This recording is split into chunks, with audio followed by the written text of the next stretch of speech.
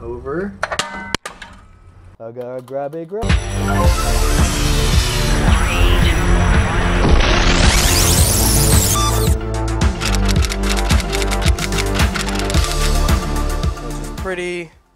Pretty dirty. All right, so big mat's out. Now what we're gonna do, driver's side, well, at least for the American side, you've got these two kind of big knobby screws. Yeah, you just turn them so they're vertical. Yeah, and then underneath you've got these two little twist tabs that, again, once the arrows are pointing up, then the tabs are they're disengaged, and that's it. And that comes off like that. That's the first one. Put it off to the side. All right. Next one that's naturally comes off is the battery.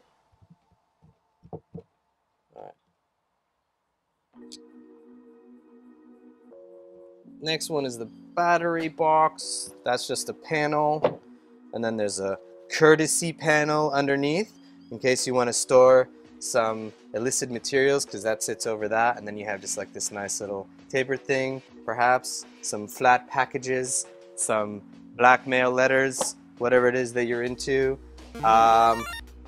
This one's a slightly different. You got the same vertical screw tabs at the top, but then down here you've got these anchorages for the netting that goes in the back, and these are a pain to get reinstalled because it takes a lot of fiddling, but getting them out is really simple. They're just twists. They're really like a half twist, and then they come out, and then those are out of your way. And then the next thing you got to do is pull about like straight, kind of straight out. If you can be bothered, you can try to take these out. Yeah, if you can get these bad boys out. Take a little bit of grip strength. These are new ones that I got off of eBay. I'll post the link and pictures of all the parts that I'm using as I'm using them. A lot of them are sourced through eBay. Makes it easy, and they don't cost $1 billion because they don't have BMW unicorn tax. So that comes off. You've exposed the battery box now. The next natural thing is going to be disconnecting the battery lead. So what we'll do, BMW has all the battery, well, this particular one for the M5s, in the back, it's a 13 mil. This is one of the spanners that comes with the car kit, and I don't know why they decided to put in these giant boat batteries, but I guess it takes a billion crank voltage to get it going. So that now that that's done, we're pretty much safe to do everything else in the car. Next step, after you get those two sides, because it's a bit of a sequential thing in order to get things going properly, is, excuse me darling, is the back panel. Now this is the tricky one. Well, it's not really tricky, it's tricky to film. So you've got this back panel, has 1, 2, and a third one back here. Same style. These ones are oriented in the opposite direction, so you got to go horizontal with them. And there you go. That releases all of that business. Sometimes what it is you'll have an issue here in the corner.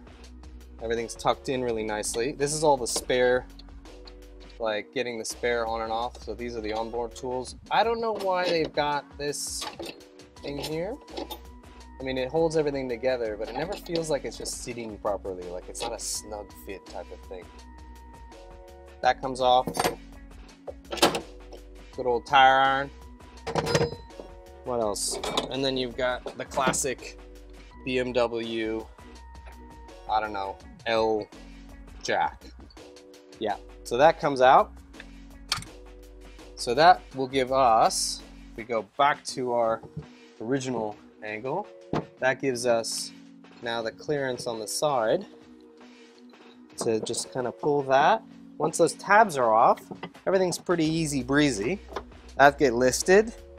Now, we'll get into bulbs and all this other stuff at a later date. This is just all the rear bulb access. Okay. Now, next on the order is this left-hand panel. Also uses similar kind of twist, like these twist ones. Yeah, uses very similar ones, or they're not similar, they're the exact same thing, so they're not similar. You'll find out that I'm very pedantic about how I'm going to describe things in life. All right, so these ones come off.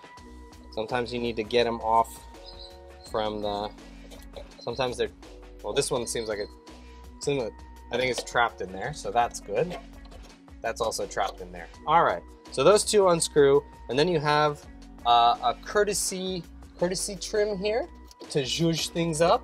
That just kind of comes off, yeah, just easily because it's just on that pinch weld. So you just kind of slide that out. That comes off. And then, because you've got those tabs off, this disengages. And then we're going over here. Yeah, we're going over here. And that's the wheel well. We're gonna have to get some of that stuff, since we're doing a lot of suspension, we're gonna have to take off or loosen up the strut tower bolts, but in any event, that loosens all of that. And you can just pull that. There's a little lip in the back. So it comes out pretty easy. So that's out of there. Then what we do is we swing on over to the other side where the battery box is. Let me get this out of the way. These jack parts. Alrighty. This is similar to the other one, but now that it's not being captive by the battery box panel, it's very loosey-goosey. It also has a tab. It has a little lip on the other thing. So we might as well just go. I mean, this is going to be a bit of a learning process for me too. I'm not the expert. I've just spent a few years with these cars. Now, if you can notice, there's these tabs. They're just metal tabs. 1, 2, there's a third one. I didn't bend it because I was lazy and I knew I was going to take the car apart. So, here we go. One tab gets bent up enough to just release that panel, and it's going to now want to fall directly onto the camera. Yeah? Ooh, oh, no, missed it. All right, good. So now what I'll do is I will back up a little bit. Yeah, so that's what we got. Comes off. There's some metal tabs at the bottom also. Oh god. It's stuck. Alright. So now what I gotta do is I gotta dive in here. And just see if I can get that out. God. Just with the screwdriver and endangering myself. Okay. So that's that. That panel's out. Alrighty. Alright. And that brings us to the last one, which should just fall over like a pile of pancakes. There it is. A lot of the parts, a lot of the components you're looking at inside, this is a evap system. So this takes vapors from the petrol tank, gas if you're in America. I mean, I'm American, I live in Australia, so I've had to kind of acclimate myself, because when I say gas, people think I have some kind of indigestion problem. Other things that we're gonna take a look at later, that's the panel for the fuel pump. And that's about it, really. Now what we're gonna do is we're gonna get in and loosen the, we're gonna loosen the strut towers, of which we've got this side, which is, so the driver's side for this left-hand drive, is much easier to access. Since I'm already here, I'm gonna loosen the strut components, so take the bolts, all but one of them. I've got a 13 mil ratchet spanner, because I'm lazy.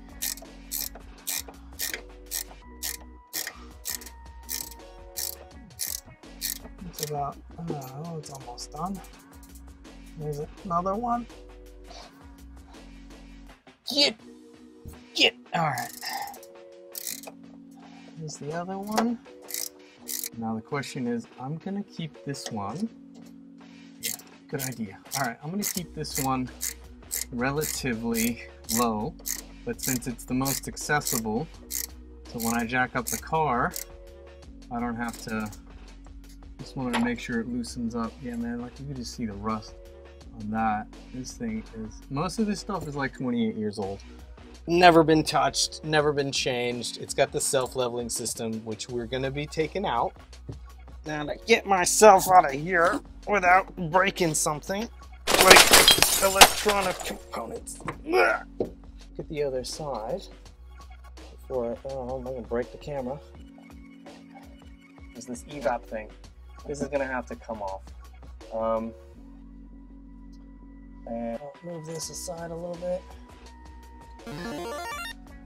Get that loose.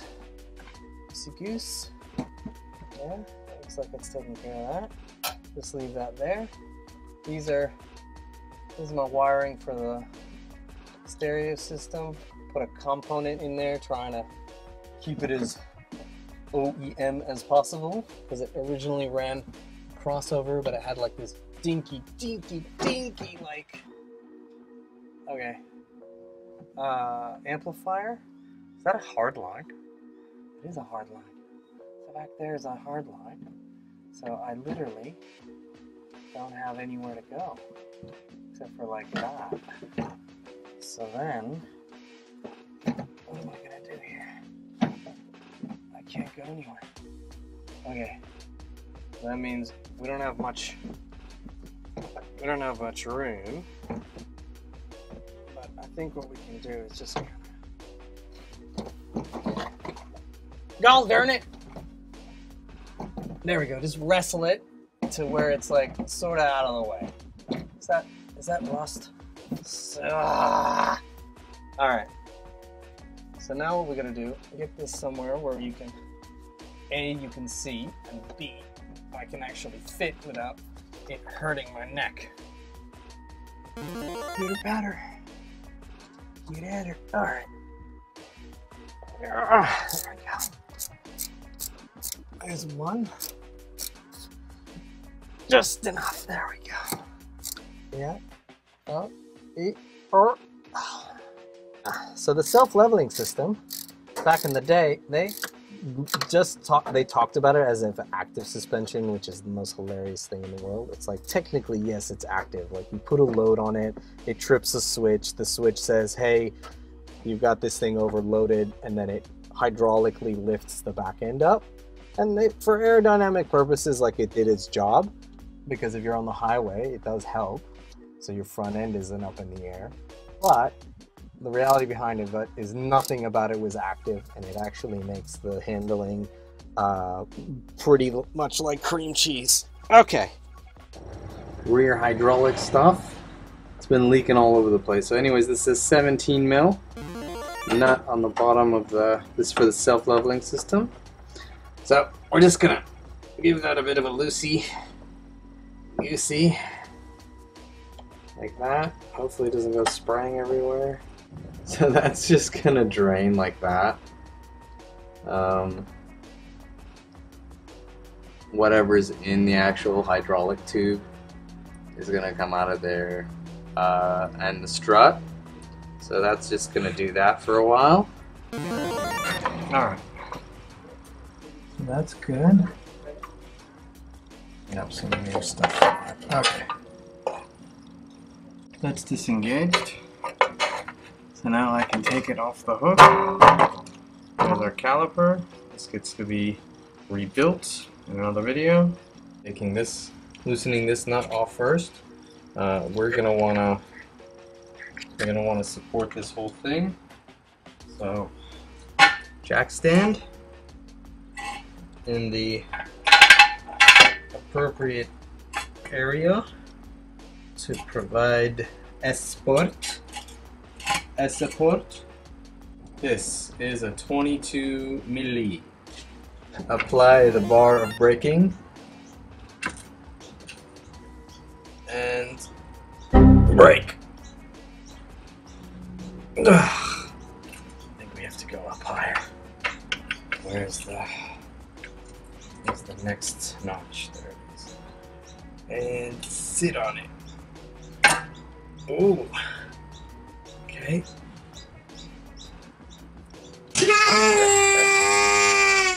Oh yeah. Because that bolt goes right into the wishbone, yeah? It goes right into this giant metal knuckly thing. So that's that. And alright, well now that that's loose, what we'll do is we'll take... I don't get to work on this car that often, and so I often forget where I was, because parenting. So this is the one that I left when we initially loosened all of them, so that I would have the least amount of headache to remove it.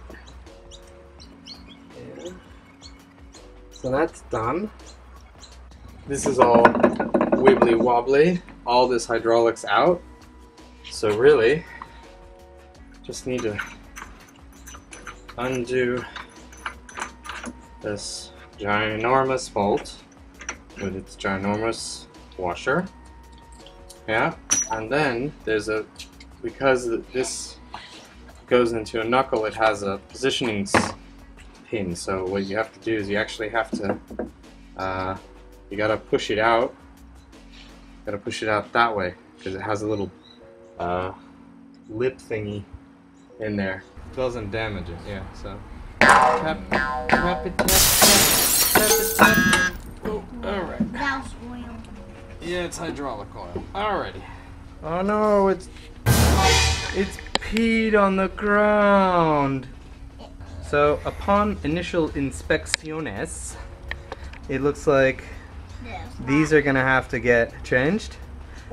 This is covered in hydraulic oil, and because obviously it's been leaking for, well, I reckon years, to be honest. Yeah, and it's really dirty. Is this label any good? And it's really Ooh, dirty. it's an original BMW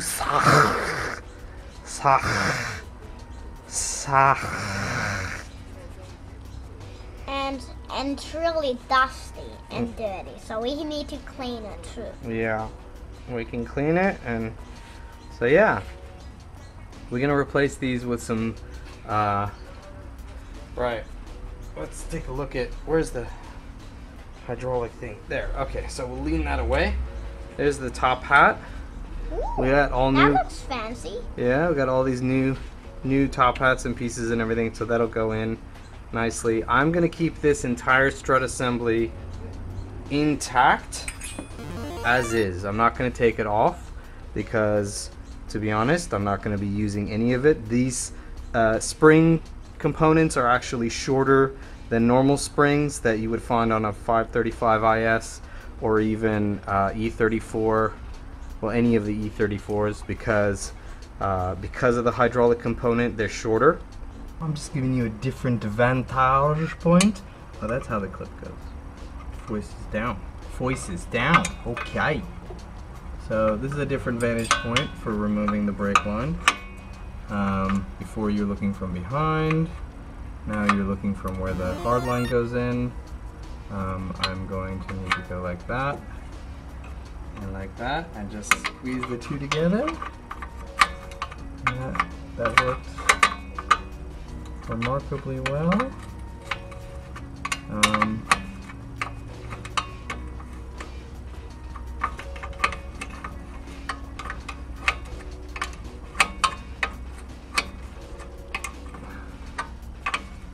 So, yeah, that clip's getting nice and loosey-goosey now. That's what we're gonna want to fall out. Yeah. Oh, it's on this side. Oh, it's between the clip and the other things. So it's not even on the back panel, is it? No, no, it isn't. Okay, good to know. Good to know. For reference points, it's all on the hardline side. So if I get the hardline moved back a little bit, I can drop things. Yeah, so that's that. Actually, I'll keep that. So that'll maybe. I got it. Something else I'm going to make a note on. These cables here that are part of the ABS system. So the one that this little doohickey is connected to is on this wire. I mean, you can keep it in that position. It will probably annoy you to no end, like it is annoying me now. But there's, for the M5 in particular, there's little hooky things that are everywhere because of what we took apart earlier. So you can, if you want, you can do that. You can find a hook somewhere, just kind of gently lay that in there so it's up and out of the way. Up and at them. Up and at them! Up and at them! What is that? These are, I think these are evap lines here that come from the charcoal canister. See how it goes into that hard line? And then you've got fuel. This is all fuel pump. Fuel filter. This is a new fuel pump, but you don't care because I didn't show you how to do it. Oh, no, other way, because I'm gonna have to pull up and flip the car over. There we go. All right, Reliant Robin. there it is. Bingo! Bingo! We're gonna levitate ourselves. Yeah, so there we've taken that off. Done some tidying up over there. The brake caliper is now off and not hanging off of the strut. We'll mosey on over to the anterior thorax of the car. It's covered in dust because we've got firestorms all over Sydney. Everything's covered in ash. Just need to lose it on the, okay.